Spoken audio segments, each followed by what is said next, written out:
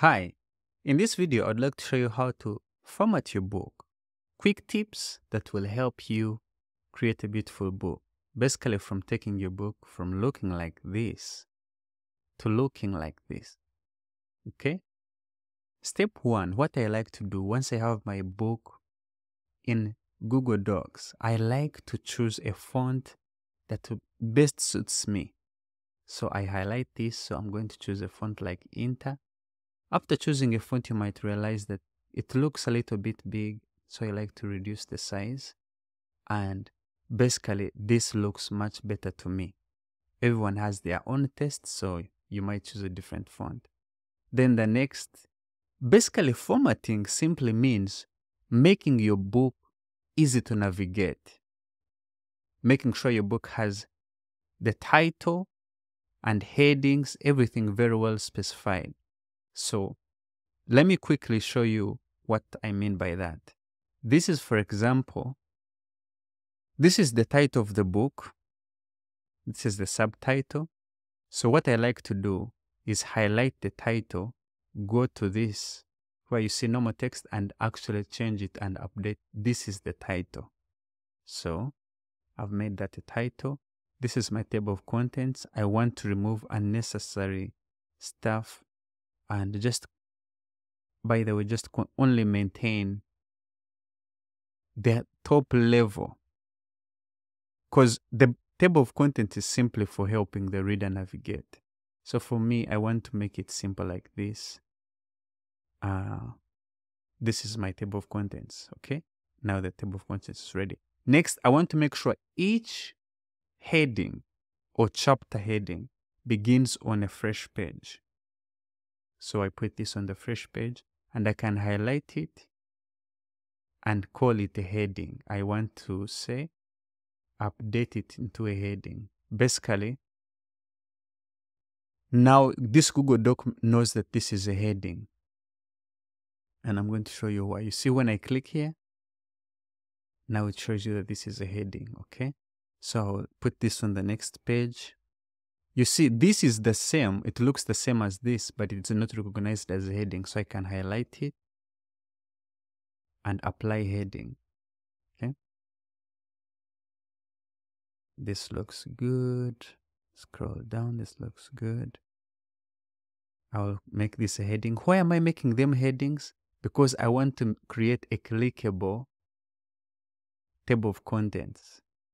And it's going to help me to identify headings real quick when I have highlighted them and told the document that this is a heading. Please treat it as a heading. I'll put this on a new page and treat it as a heading. Apply.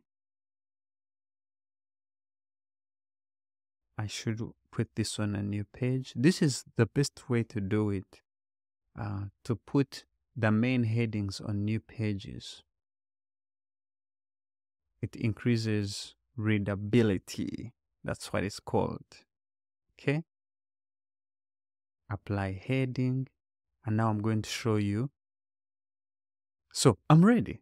Basically, my book is now formatted. It looks good. What I'm going to do different now is to make this table of contents clickable. When someone clicks here, it takes them to introduction. How do I do that?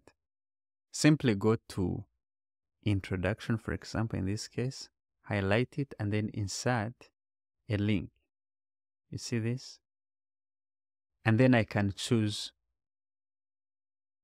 No, Siri, I wasn't talking to you. I can choose headings and bookmarks. You see that? So introduction is a heading. That is why we highlighted it and called it a heading. Now it becomes clickable. I will insert a link and choose under headings. You see how everything that we highlighted and made a heading is now easy to access. This is how you create a clickable table of contents real quick in Google Docs. Insert link. What is this? Promoting something. Insert link. This is I want headings. We are doing creating. Almost done, guys. Insert link.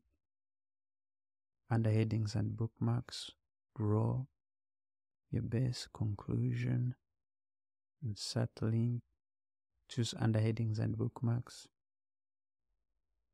Conclusion. So you see this? It is not showing because we didn't make it a heading. Now when I highlight it, again choose and apply heading, it will also begin showing in when I go to add the link. Okay, let me go back here real quick. I want to make it clickable. Highlight it, insert link, go under headings and bookmarks, and then you can see essential resources.